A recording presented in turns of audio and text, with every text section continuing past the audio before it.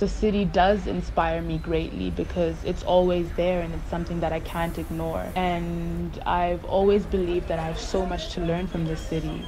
I think Joburg is a really exciting city because it doesn't matter who you are or where you come from.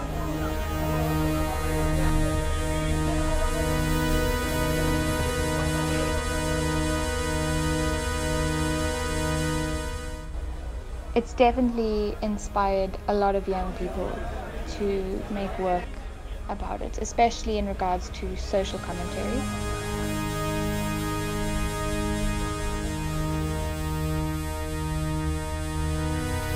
I think that the new energy in Joburg right now is really interesting I think the energy can be negative or positive, and it depends on what you're doing with it. because people are doing such amazing things and such different things that Joburg has never seen before. I think it's something that you're a part of more than something that you contribute to.